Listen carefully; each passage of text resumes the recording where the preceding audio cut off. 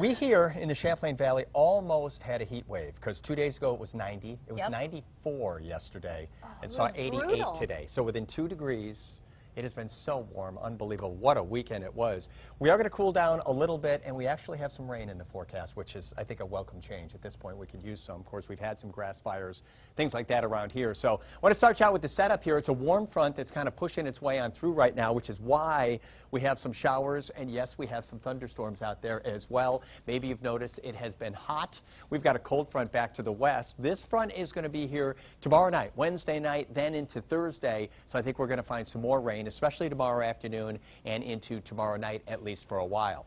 Here's what's going on right now. This is Storm Tracker 5000. We'll take you into northern New York, where probably some rumbles of thunder. Not seeing much on the lightning detector right now. The good news is this stuff is trucking along, so it's not going to rain in the same place for a long time. Flooding, not a concern. It's been so dry out there. But just west of Plattsburgh right now, so you head on over to places like Beekmantown. You could follow this right over just south of Malone at this point. It's wet in places like Redford. Everything lifting to the north, so eventually it's going to get real wet around Ellenburg, over towards Champlain. Moores, you guys are going to get wet too. Then we head on down to the south. Screwen, you guys got nailed with a thunderstorm just a little while ago. This thing is making its way off to the east. Ticonderoga in its sights right now. Be prepared for that. It has been wet right around Crown Point. Then we head on down into Rutland County. We've been watching this that went through Paulette. It continues to make its way towards Springfield. We'll say if that stays in one piece. And then we head to the north where we've got some more. We had a little thunder in here, but now it looks like mainly rain lifting to the north around Montgomery. This stuff is going to make its way into Canada. So we widen out a little bit, and you just get the idea that while we're dealing with some stuff right now, it's going to get a little bit busier tomorrow, because where the cold front is, we've got some pretty serious showers and thunderstorms. And that's why we're thinking by tomorrow afternoon, including afternoon drive, we're going to find rain and some thunderstorms. And again, that's for tomorrow.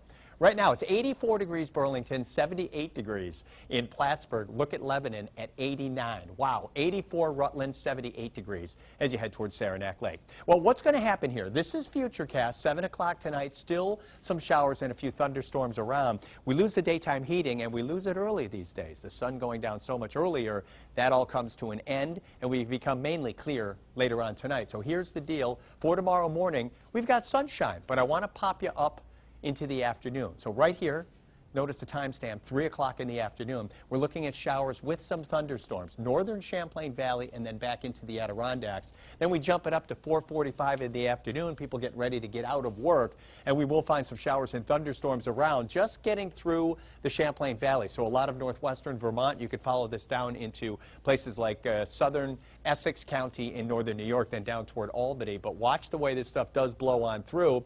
And this is going to be interesting. This is a change from yesterday. On Thursday, it does not look like it's going to be the wet day it looked like it was going to be yesterday, because that's going to stay mainly south of us. But note the clouds, fairly distinct line right through the Champlain Valley.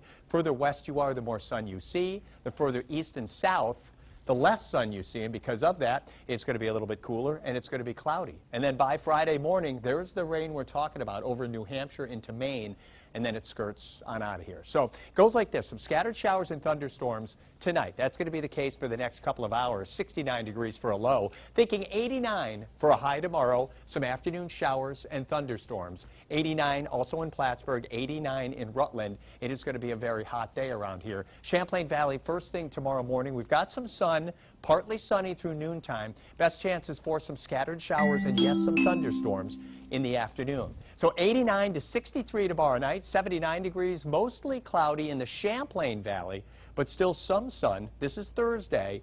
Brighter to the west, cloudier to the east. Friday, partly sunny, 75, 73. Saturday, chance for some showers on Sunday with a partly sunny sky, 75.